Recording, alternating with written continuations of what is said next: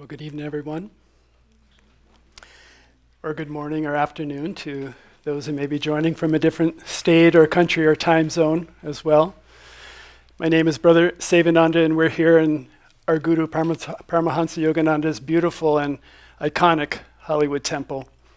And I'm so happy to welcome all of you that are here, all of you joining in to this worldwide circle of SRF and YSS members and friends that make up what our Guru once called this happy family of self-realization. The subject of our class is entitled Filling Our Cup of Happiness Through Service to Others. And this borrows from one of Paramahansa Yogananda's signature quotes, and one of my favorites really, and which encapsulates so fully the subject of service and how that ideal of service reaches into the deepest parts of our soul. He said, rather than be striving always for personal happiness, try to make others happy. In being of spiritual, mental, and material service to others, you will find your own needs fulfilled.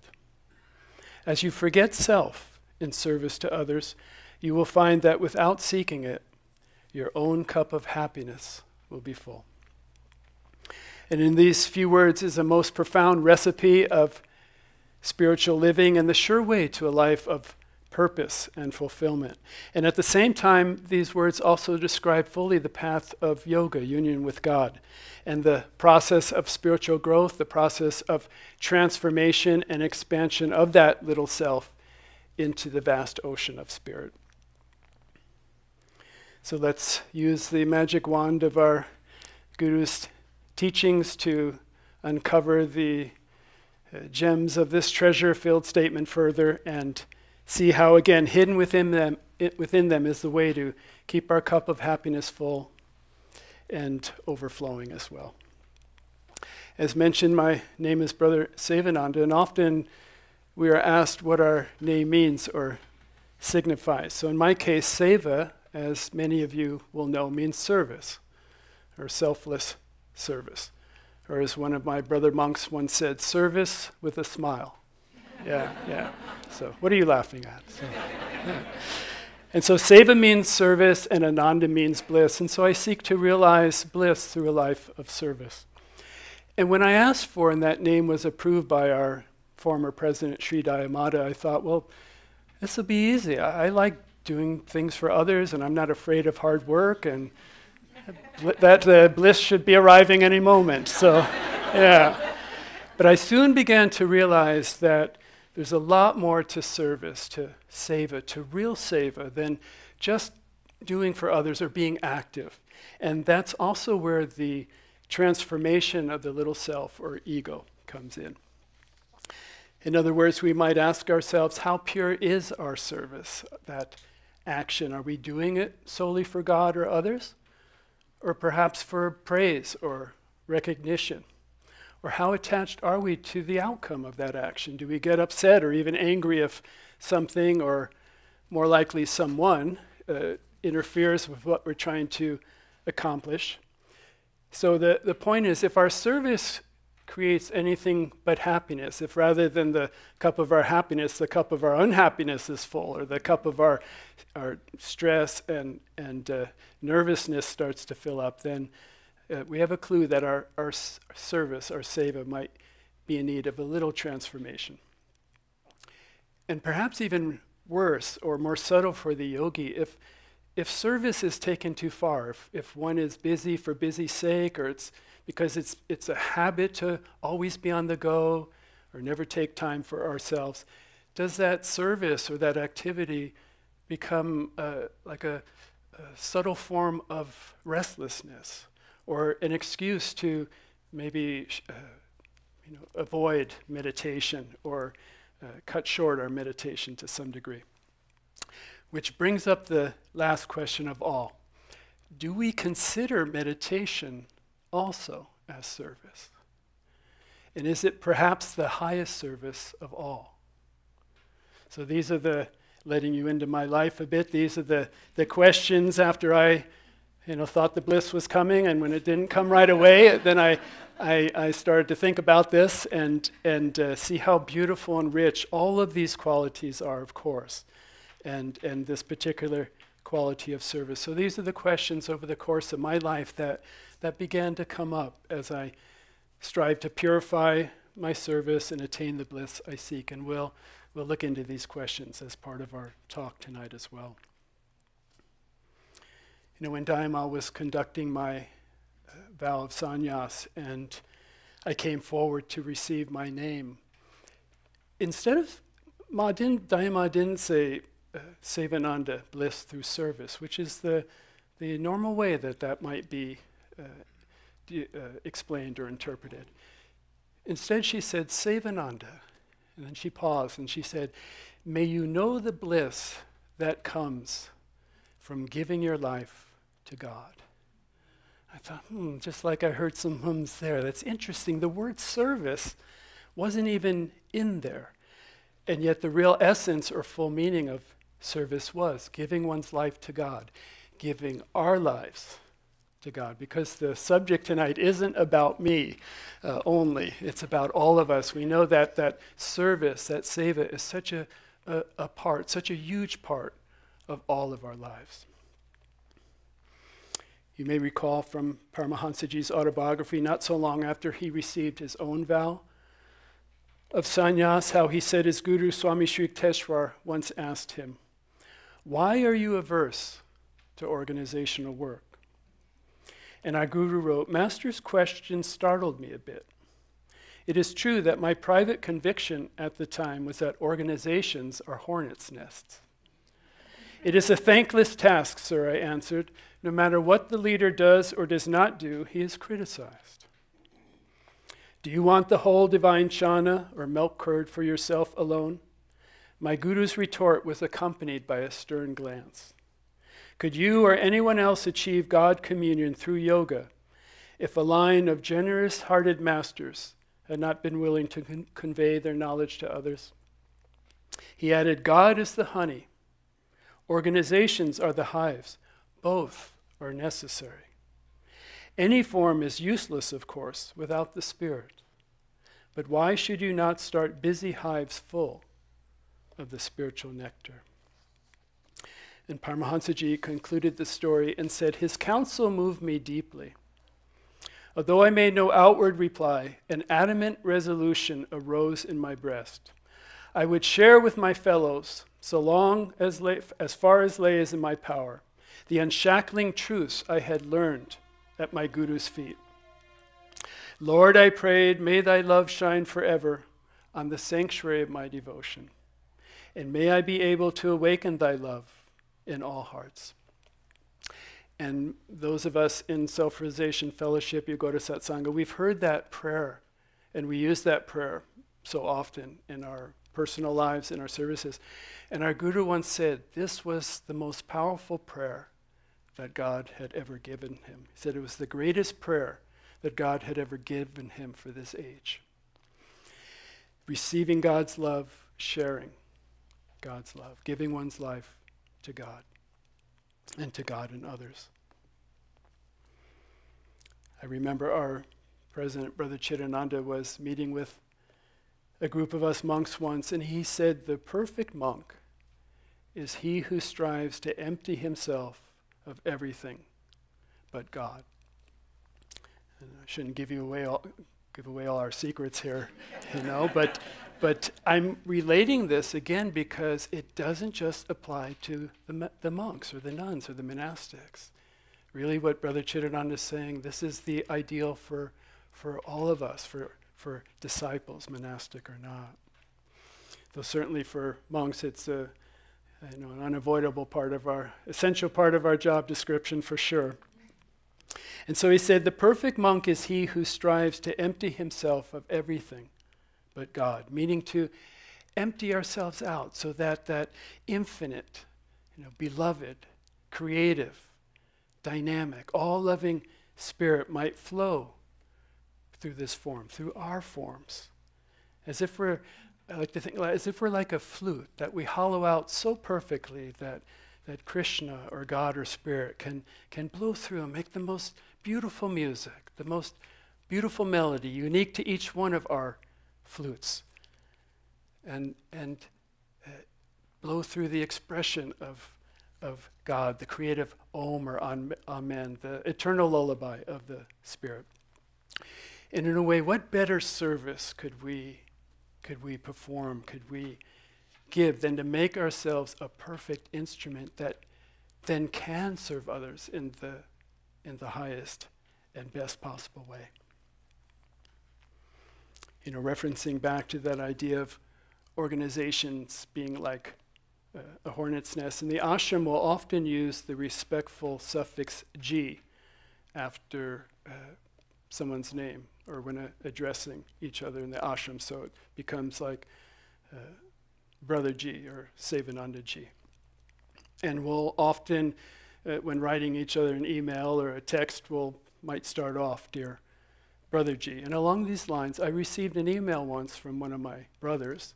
And you know how the brain, if the letters are transposed, how the brain automatically, without our knowing, it will correct that word. We're not even aware that the letters are out of place. But in this case, the salutation did catch my eye. My brain didn't help me out, do any pre-work here.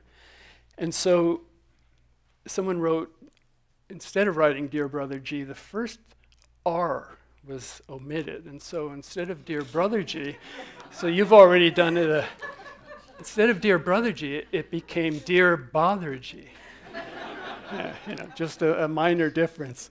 So I emailed back and I said, well, I know this particular situation has had its share of excitement, but I sincerely hope I haven't been a bother G about it. And we both had a good laugh. So let's not be a bother G, but a brother G, a sister G to each other.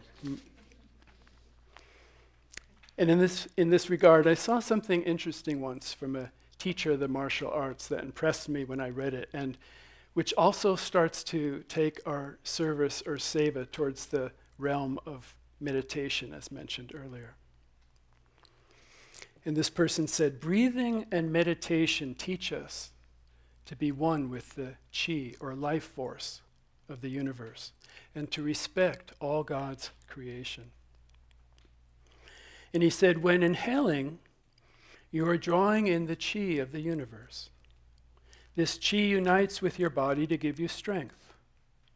When exhaling, we must feel our chi pour forth and reach toward the heavens. This sharing of life energy unites us with the universe. In fact, some of you might have heard how science says how atoms never really die. They just break down into their constituent parts and then reform again to become the elements of the world and then repeat that cycle. And in fact, scientists say that all of us breathe in some of the atoms of every person that has ever lived, and some that date back to the Big Bang itself. So again, it just shows how connected it all is, how connected we all are. Anyway, back to this world. This person went on and said, the air we breathe is a most important thing. He said, it is a gift of love from the universe. We must always be grateful. As we become appreciative of the air we breathe, so too must we learn to appreciate everything in the universe. Through breathing and meditation, I have come to believe that I am part of an infinite universe in which all things are united. And he said, if you believe that all mankind is united, you will be more considerate of others. For every individual is somehow connected to you through the chi of the universe. This is what breathing and meditation have taught me. And it reminded me of this most fascinating footnote in our Guru's autobiography, where someone once asked the Lord Buddha, why do we practice loving kindness towards everyone? And he answered, he said, because in the countless and varied life experiences, incarnations of every soul, he said, at one time or another, every other being has been dear to us. It's like, that's how cosmic it is. It's how intimate and personal and connected everything is. And so this gentleman concluded and said, "My wife and I have never fought in more than 42 years of marriage. Maybe we had some harsh words once, but I cannot remember when. We are connected through the chi of the universe. Because we are so close, our chi is constantly flowing back and forth to one another. To fight with her would be like fighting with part of myself." And he said, "This attitude must extend to everyone, not only those close to you. If you hate just one person, it makes it hard to love anyone. When we appreciate all that is around us, it makes our love for those close to us even stronger." You might remember also from our Guru's autobiography how Sri Yukteswarji once said, "So long as you breathe the free air of earth, you are under obligation to render grateful service." And then yogic-like he added, "Only he or she who has fully mastered the breathless state, or samadhi, is freed from cosmic imperatives." And again, here we have something so interesting, because these great ones are freed from those cosmic imperatives, and yet aren't they the most serviceful, the greatest servitors of all? Giving one's life to God, again, that ultimate kind of service, a life given to God, a life that becomes what it always was, of God. In fact, in his commentary in the Second Coming of Christ, our Guru explains how once a soul becomes truly successful in meditation, and he said, beholds that Christ consciousness not only in themselves or others, he said it is natural that they then want to serve that Christ in all. And again, in whatever way Spirit directs them, whether in some grand outer way, or perhaps in the smallest or sweetest little act in obscurity. And one of our Guru's whispers from eternity, again, one of my personal favorites, and we might take a meditative pause from our talk, so close your eyes if you wish, and feel the perception of our Guru's words that he wrote as follows. He wrote, "O Creator of all, in the garden of thy dreams, let me be a radiant flower. Or may I be a tiny star held on the timeless thread of thy love as a twinkling bead in the vast necklace of thy heavens. Or give me the highest honor, the humblest place within thy heart. There I would behold the creation of the noblest visions of life. Give me the highest honor, the humblest place within thy heart. There I would behold the creation of the noblest visions of life." So we can open our eyes and we might ask then, what is service? How would we define an act of service? Again, in the back of our minds or maybe in the front of our minds, do we think service, when we think, like just a moment ago, these great ones that are freed from those cosmic imperatives but are the greatest servitors of all, do we think, well, that's in some grand way? So do we think that service means it needs to be recognized by others?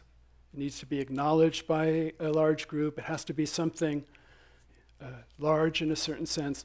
Or again, as our Guru just said, can the smallest act, in fact, be the greatest or just as great? I saw this story once from a woman who wrote, "During my second month of nursing school, our professor gave us a pop quiz. I was a conscientious student and had breezed through the questions until I read the last one. What is the first name of the woman who cleans the school? Surely this was some kind of joke. I had seen the cleaning woman several times. She was tall, dark-haired, and in her 50s, but how would I know her name? I handed in my paper, leaving the last question blank. Before class ended, one student asked if the last question would count toward our quiz grade. Absolutely, said the professor. In your careers, you will meet many people. All are significant. They deserve your attention and care, even if all you do is smile and say hello. She said, I've never forgotten that lesson. I also learned her name was Dorothy. And I was thinking, smile and say hello. You know, is there potentially any greater or more meaningful service than that to let another human being know that they exist, that they're noticed, that they're valued, just through that a smile, a hello from our heart. Someone once said, I remember, it's nice to be important, but it's more important to be nice. And that's an example of something just so simple and yet so beautiful as that. I saw another story once about a Zen priest in 1600s Japan by the name of Tetsugen Doko, who had set about to publish the Buddhist sutras, which at that time were available only in Chinese. And it said the books were to be printed with wood blocks in an edition of 7,000 copies. At the time, an ambitious and tremendous undertaking.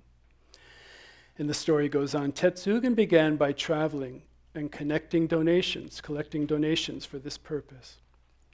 A few sympathizers would give him 100 pieces of gold, but most of the time he received only small coins. He thanked each donor with equal gratitude.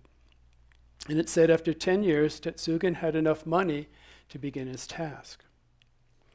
It happened, though, that at the time the Uji River overflowed. Famine followed. Tetsugen took the funds he had collected for the books and spent them to save others from starvation. Then he began again his work of collecting. Several years afterwards, an epidemic spread over the country. Tetsugen again gave away what he had collected to help his people. For a third time, he started his work, and after 20 years, his wish was fulfilled. And it says the printing blocks which produced the first edition of sutras can be seen today in the Obaku Monastery in Kyoto. And the story ends, the Japanese tell their children that Tetsugen made 3 sets of sutras, and that the first 2 invisible sets surpass even the last.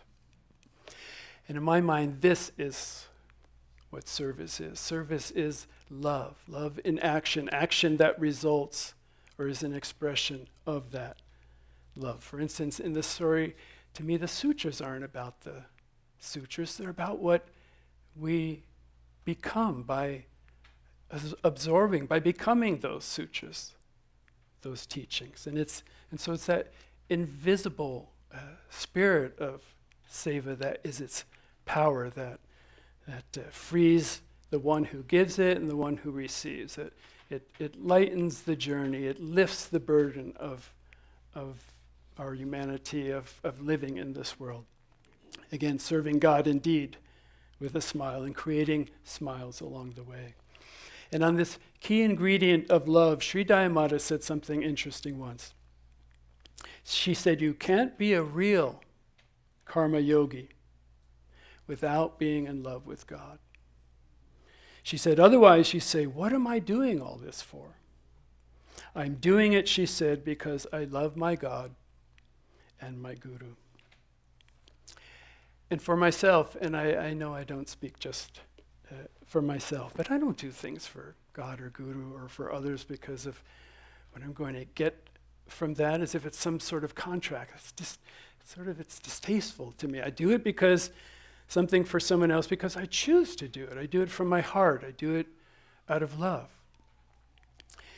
And that's the reward. It's that in that moment, that bit of music that flows through the flute of our being when we do something for others out of the so-called goodness of our hearts. And in fact, our Guru said something so amazing once about the effect of this kind of service.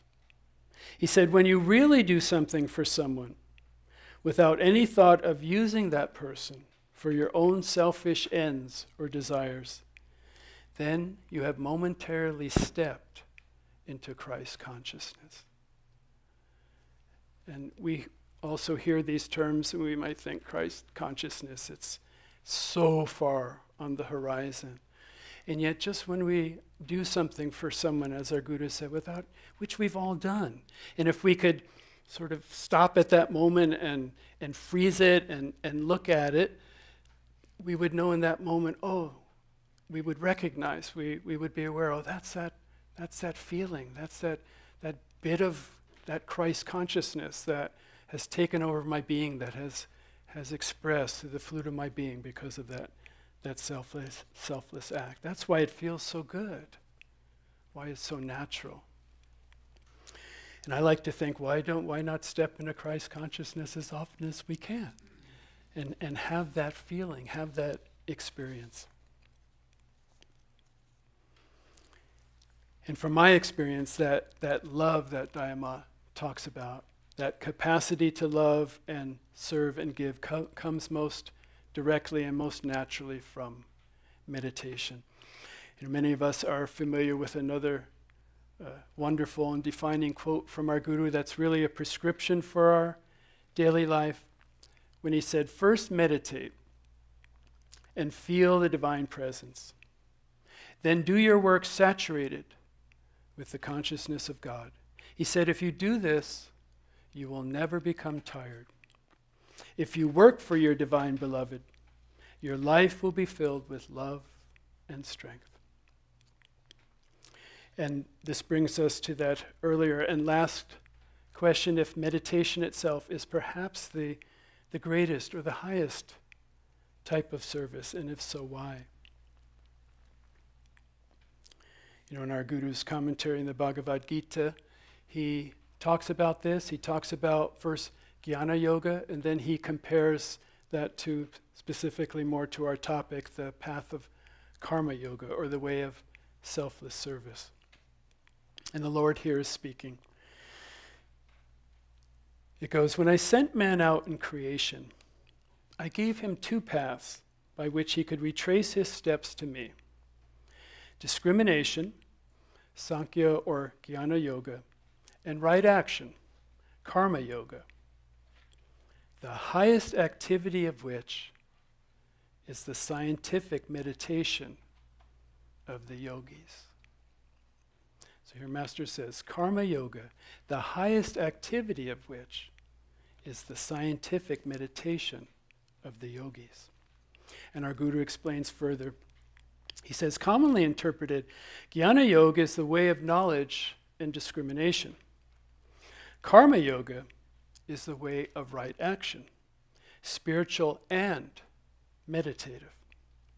He said, the way of discrimination is for the rare, keen-eyed wise man. For all others, the path of activity and meditation combined. And he said, the man who performs good actions is the external karma yogi. He who practices yoga meditation performs, he said, the highest action. He is the esoteric karman. You know, at times we might hear someone say, well, I'm a karma yogi. I don't know if you've ever heard that or maybe thought that yourself. And with respect, isn't what we're basically saying is that, wow, you know, meditation, it just seems so hard and to control my mind, to sit still. So we sort of throw our hands up a bit and we say to ourselves, well, I guess I'll just serve. Not that we abandon meditation completely, of course, but perhaps we fall into this habit of a mindset where we sort of anticipate that our meditation is going to be restless or uninteresting or just the same every time. And so we say to ourselves, well, I must be a karma yogi, or I'll be a karma yogi.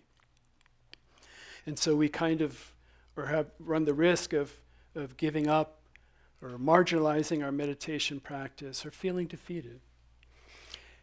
And of course, the right action that we perform is yoga. It brings that beautiful feeling when done selflessly for God and Guru, as we said. But the ongoing fuel for that service comes mostly, or I would say in the greatest way, from that practice of silent meditation, from balancing our life and activity with meditation, with, as our master just explained, the highest type of karma yoga, the scientific meditation of the yogis. And from that, then that love springs.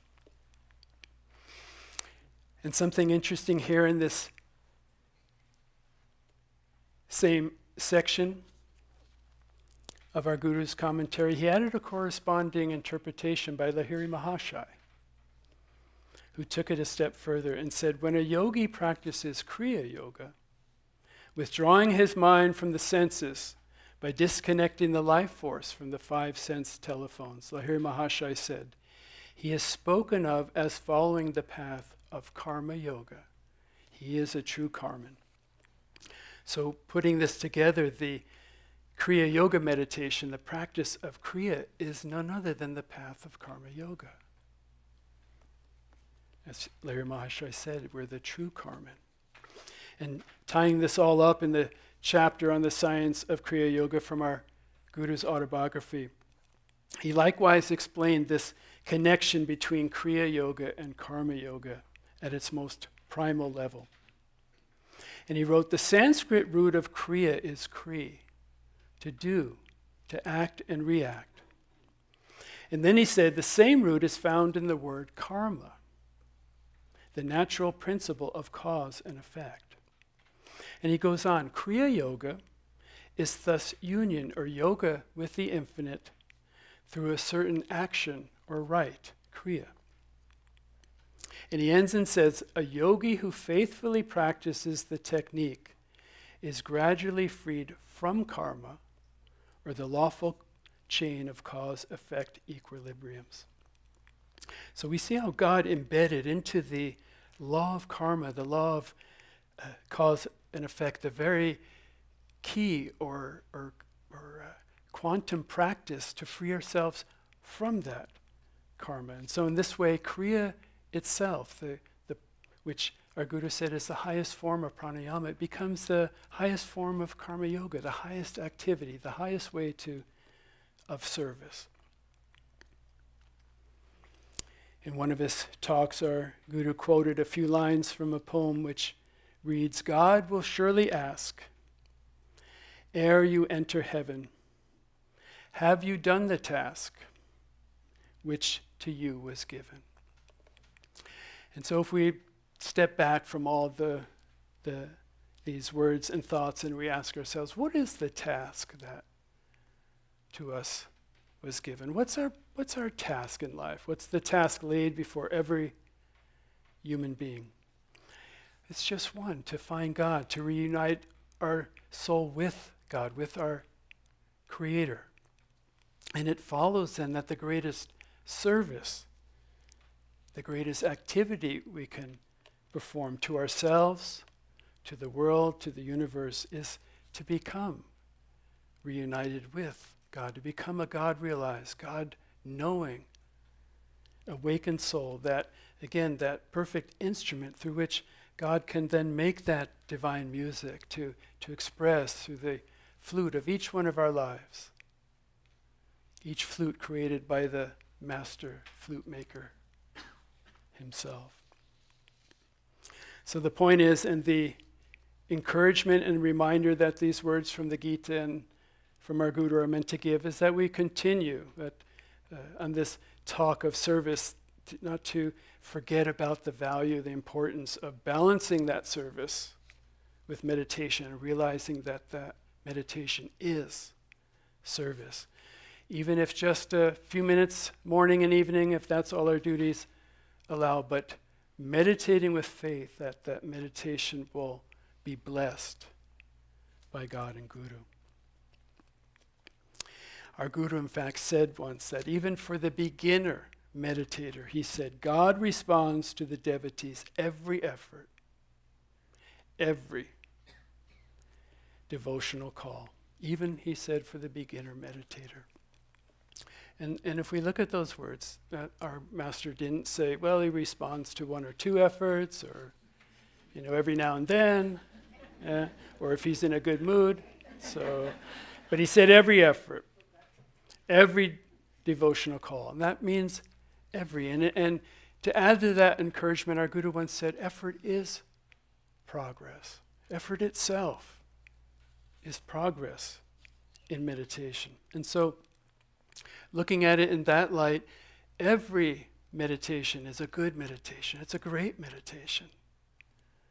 It's the most thrilling endeavor, the thrilling type of service. It's like we're in Jedi school, like learning the ways of the force, of life force, of Kriya Yoga, of reuniting ourselves with God, of returning back up the spine, back to our true self, back to spirit. So of course it'll be a challenge. Of course there'll be effort. But as our Guru said, it's the most thrilling challenge. It's our greatest adventure. Speaking of Zen once, I remember, or speaking of Zen before, I remember this old Zen saying that goes, you should meditate 20 minutes a day, unless you're too busy. And then it says, and you should meditate an hour. So I'm not going to try to explain what that means. I think we all know. But one final thought about, with regards to the activity of meditation as service, and that to take it out of this idea of perhaps a personal struggle, is to realize that when we meditate, when we strive to unite our bodies, minds, hearts, and souls with spirit, that we are performing not only the highest act of service to ourselves, but it's also an act of service to the world. That meditation is helping to uplift the whole world as well. Again, Sri Dayamata once said on this subject, she said, there is great value in what all of you are doing by meditating and keeping your minds filled with thoughts of God. And she went on, when you sit to meditate, you may think to yourself, I'm just not getting anywhere. But my dears, you do not know the tremendous good you are doing. And she said, whether you are making obvious progress or not, as often as you take time to meditate, as often as you send out a prayerfully powerful good thought, so often are you contributing to the greater welfare of humanity. And again, in this way, as our topic expressed, our own cup of happiness becomes full. Whether we're aware of how that's happening, whether we feel our meditation is we're making progress in meditation, we will be happy. We'll be happy doing that because that meditation has the blessing of God and the great ones. We're tuning in to cosmic laws. And then our whole life becomes a sort of a seamless offering of service. We no longer separate as if now I'm active and now I meditate. But it's one life of service. It's one act of being. It's one act of living. And from the Bhagavad Gita, again, Lord Krishna explains how every act of our life can then be a portal to that divine presence. When he says, whatever actions thou dost perform, O son of Kunti, Arjuna, whether in eating or in observing spiritual rites or in gift bestowing or in self-disciplining, dedicate them all as offerings to me, as service. Thus no action of thine can enchain thee with good or evil karma. With thyself steadfastly anchored in me by yoga and renunciation, thou shalt win freedom and come unto me. So for example, when we awaken in the morning before we begin our day's work, as our Guru said, we meditate and we offer or see that meditation as service to developing our own self, our own soul, and as helping to uplift the world as well. And then when we go about our day's activities, we offer our creativity and whatever we do towards how it will benefit or bring value to others. Before we eat, which Lord Krishna included in his statement. We can think and pray that that food might nourish these amazing bodies, these amazing and wonderful physical forms, that they might be able to serve with strength and vitality. And then before we sleep, we can ask that that rest might rejuvenate our bodies and minds so that the next day we can again offer our loving actions in service to the world and to others. And so the point is, service doesn't only mean actions done for others, as if taking time for ourselves or for our own well-being and development is not in some way service as well, or as if in some way it's selfish rather than service as well. In fact, you might recall how before takeoff, the airline personnel says in the event of a drop in cabin pressure that oxygen masks will appear magically, in front of us. But what else do they advise? They say they advise to put one's own mask on first before helping someone next to us, which may feel or seem counterintuitive to us, that the urge wouldn't be to instantly look to help others. But of course, the reason is if we pass out, then that's the end of whatever we can do to help if there's something further that needs to be done. So I'm not endorsing what we should or shouldn't do, but the point is that self-care is not necessarily selfish care.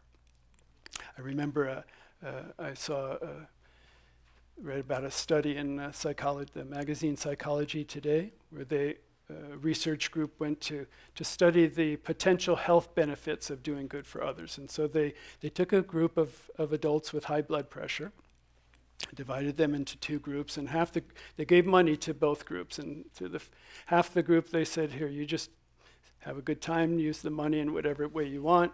The other half, they said, you should spend this money on someone else. Donate to a charity, give it to somebody in need, buy somebody a gift, and so forth. And a few weeks afterwards, the researchers then measured the blood pressure of both groups. And it turned out the blood pressure, both the diastolic and the systolic, of those participants who had spent the money on others had decreased significantly as compared with the group that had spent the money on themselves. And in fact, it said the decrease in blood pressure was similar in size to the effect of starting high-frequency exercise or a healthier diet. And so, of course, this type of research is potentially profound. I don't think it would be necessarily surprising to us. But the point is, this doesn't mean that just because doing good for others, or by doing good for others, it lowers our blood pressure or,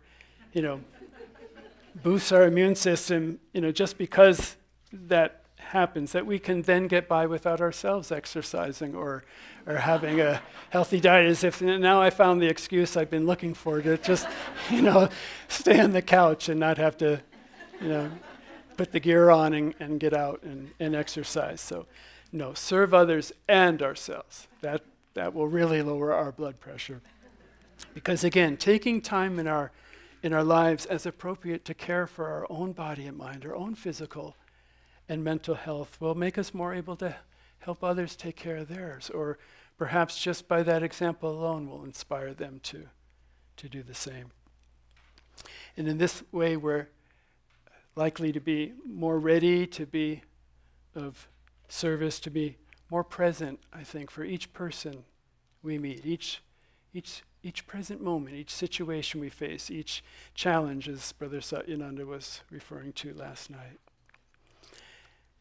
And I was thinking, is life any more than that? Is it any less than that, than just giving our best, bringing our best to whatever or to whomever is in front of us in each moment, in each present moment that life brings? And then we will no longer need to wonder if our service can or will make a difference in this world. And so to wrap up all these various points, there's a most beautiful story that occurred right here in this, again, this most beautiful and sacred Hollywood temple. And it was when the temple was getting ready to be opened in the 1940s, and a devotee was helping to clean the lead framing of the stained glass windows right here to my left. And those are the windows that our guru had found and brought to be installed. And we know how that work can be rather slow and painstaking and tedious at times. And so although this devotee was happy to serve, still in the back of their mind was a bit of those thoughts and feelings going on. And so our guru happened to walk by at that moment, and by the way, he walks by in all those similar moments in our lives as well. That's the good news, really. And in this case, he happened to walk by and picked up on that inner attitude. And he said, know this, if you clean those windows with enthusiasm and in that spirit of joyous service, and that it's a privilege to do this for God, each time in future that someone passes by and is inspired by their beauty, you will receive a blessing. And again, that's how sort of indescribably big it all is, how connected it all is, how God-centered it all is, all life, all creation, all love, all of us. And the same goes for any type of service done purely for the Lord, any time, anywhere, not just here or in some sacred shrine. The whole world is God's shrine. The whole world is God's temple. Our home is God's temple. He loves waiting to visit us in the temple of our own home, the temple of our own heart. And then again, seva just becomes, with these attitudes, it becomes just a way of life. It becomes our life, giving our life to God like that hollow flute through which the Lord can blow that song of Christ or Krishna consciousness through us.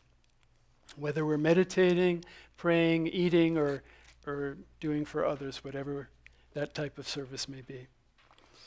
And I want to say, speaking for all of the monastics, we see how filled all of you are with this type of service, this spirit of seva, of guru seva, doing for others, doing for this great work with such kindness and helpfulness and love. And so in this happy family of SRF and YSS, there's many Sevanandas out there.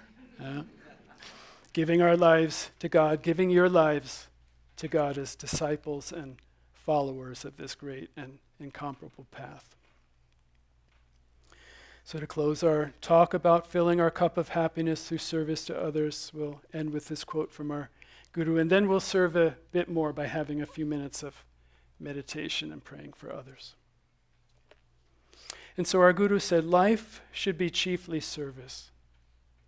Without that ideal, the intelligence that God has given you is not reaching out toward its goal. When in service you forget the little self, you will feel the big self of spirit. And he said, as the vital rays of the sun nurture all, so should you spread rays of hope in the hearts of the poor and forsaken. Kindle courage in the hearts of the despondent, and light a new strength in the hearts of those who think that they are failures. When you realize that life is a joyous battle of duty, and at the same time a passing dream, and when you become filled with the joy of making others happy by giving them kindness and peace, in God's eyes your life is a success. And indeed our own cup of happiness will always be full and filled to overflowing. So let us now have a short period of meditation.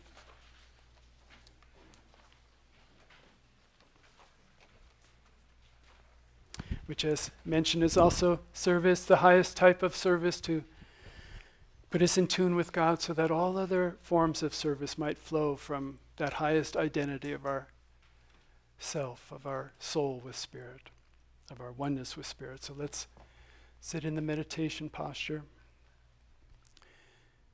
The hands resting on the thighs, shoulders slightly back, chest out, spine straight, chin parallel to the floor.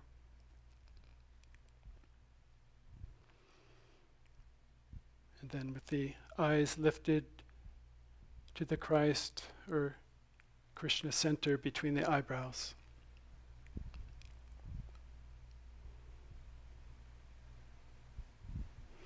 And then open the cup of our heart, allow that feeling of happiness to fill our heart, allow the love of God, the peace of God, the presence of God to fill up the cup of our heart.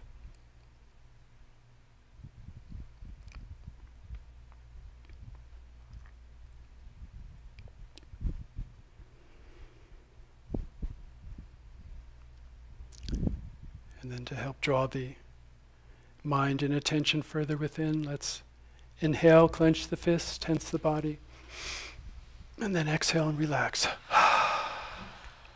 Inhale and tense. Exhale and relax. Inhale and tense. Exhale and relax. Now just remain still. Just let the breath flow naturally.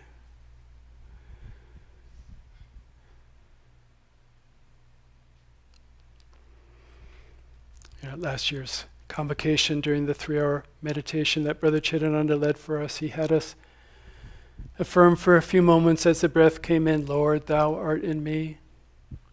And then as the breath flowed out, Lord, I am in thee. So let us do that just for a few moments again with our eyes closed first.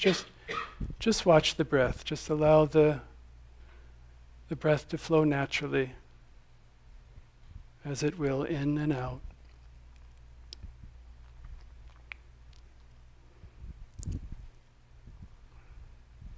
We are not the breath, we are not the body. We are watching the breath, watching the body.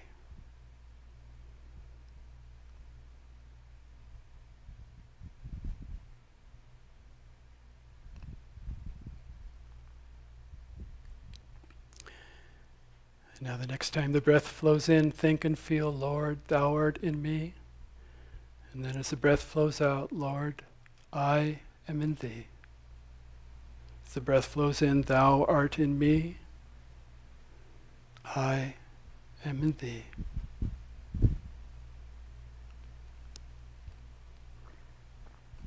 I am in thee. I am in thee. Thou art I am thou. Thou art I am thou. So let's continue to meditate. Feel our connection with God, with the universe.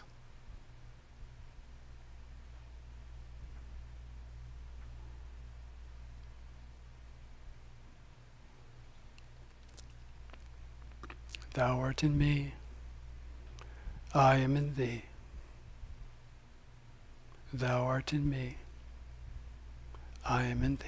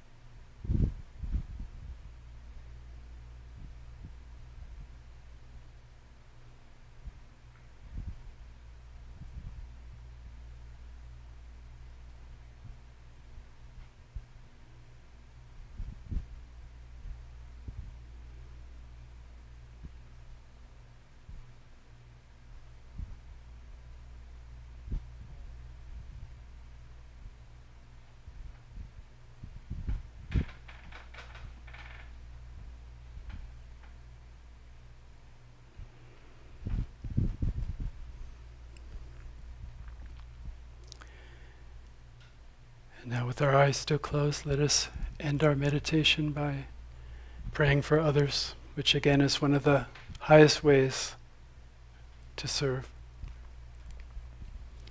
Feel the peace and love in our hearts that we've gathered in these few minutes of silence. And then use the broadcasting power of the spiritual eye to send out that love as a powerful healing force, as a great light to help heal others in body, mind, and soul. First, let's visualize that healing light entering the bodies, minds, and souls of our families and loved ones.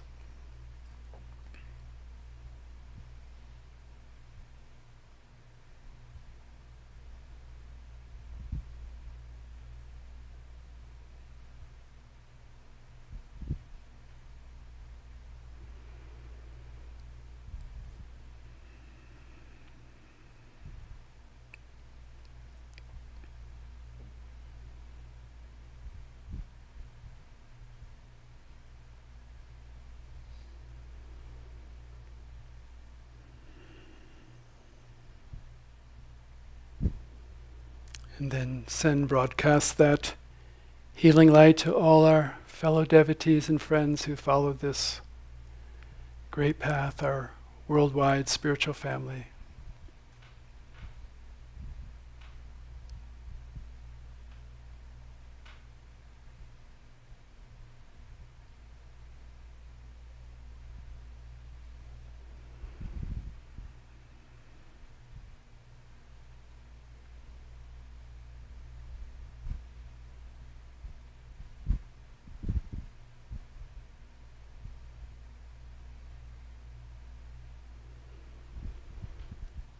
And then out to the entire world and all living things. Visualize the entire earth bathed in that healing light.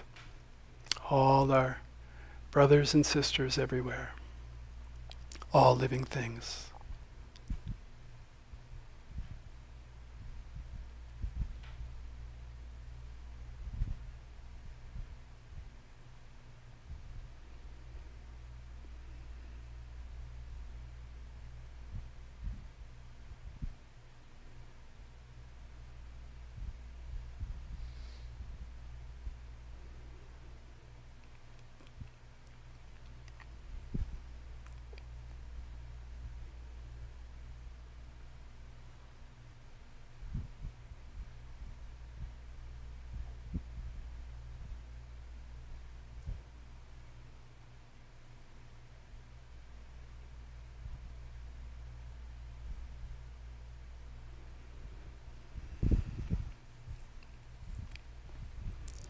And now let's have a closing prayer. Heavenly Father, Mother, friend, beloved God, great gurus, saints of all religions, we bow to you all. Beloved God, teach me to feel for others as I feel for myself. May I work out my own salvation by serving my fellow man. May thy love shine forever on the sanctuary of our devotion. And may we be able to awaken thy love in all hearts. Om. Peace. Amen.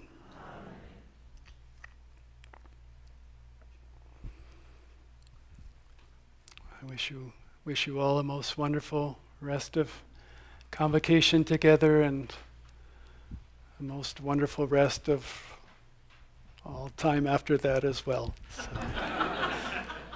all the best always.